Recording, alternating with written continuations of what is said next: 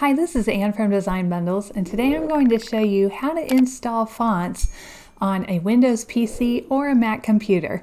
All right, let's get started. All right, now first I'm going to head over to my favorite font store, which is Font Bundles, but this will really work for any place that you download your fonts. And there's a certain font out here called Ochre that I really love, so we'll search for that. All right, and here it is right here. So I'm going to click on it, and you can just add it to your cart here.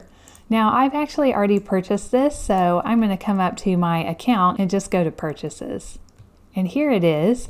Now I'll come over here to the right and I'll download the files. With this font, we have two options. We've got Ochre Shiny and Ochre Solid. We could definitely download both, but I'm just going to stick to Ochre Shiny for now. So I'll click that one.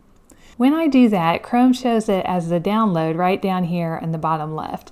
If you're using another browser, it will probably be in a different place. So let's click on this caret, and then I'll choose Show in Finder. And that'll bring me to my downloads. Now most of the time your font will come in as an OTF, but sometimes it might be a zip file. If that's the case, if you're on a Mac, just double click the zip file and it'll unzip and create a new folder. That folder will have the OTF or TTF font inside. If you're on a PC, you'll want to right click and choose Extract All, and you'll get the same result, another little folder that has the OTF file inside, or TTF. Okay, so let's navigate to our OTF. Now if you're on a Mac, all you have to do is double click to install this. And then you can just come down here to the bottom right and choose Install Font.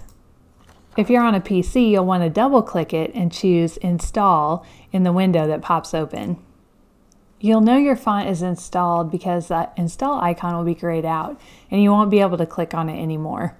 Another way to check on PC is to go to Fonts and type the name of the font.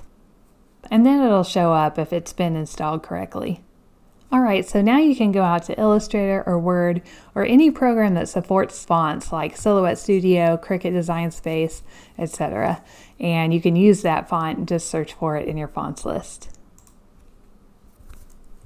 And that's it. Now you can use your new font in all your projects. Alright, if you like this video and you want to see more videos like this, just hit the subscribe button and the little bell next to it and you'll be notified every time a new video comes out. Alright, I'll see you in the next video. Thank you!